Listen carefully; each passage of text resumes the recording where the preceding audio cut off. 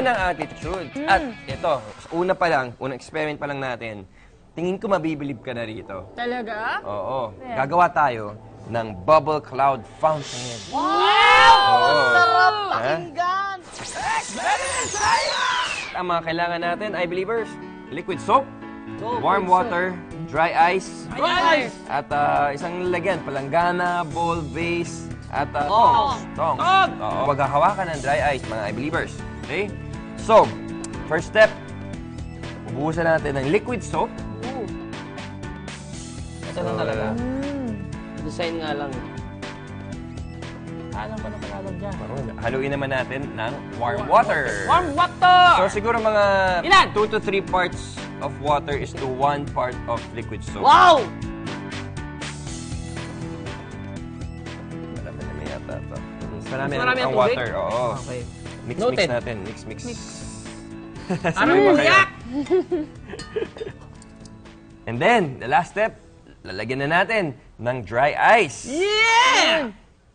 Ah! Boom. Yan na, ho.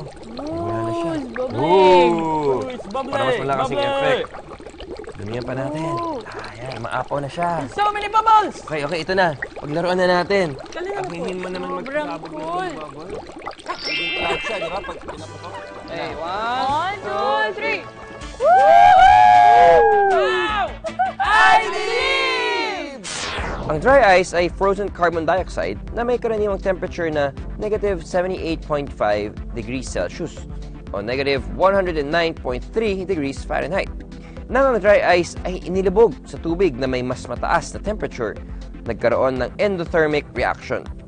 Na-absorb ng dry ice ang heat o init mula sa hot water. At dahil tumaas ang temperature, ang carbon dioxide ay bumalik sa pagiging gas.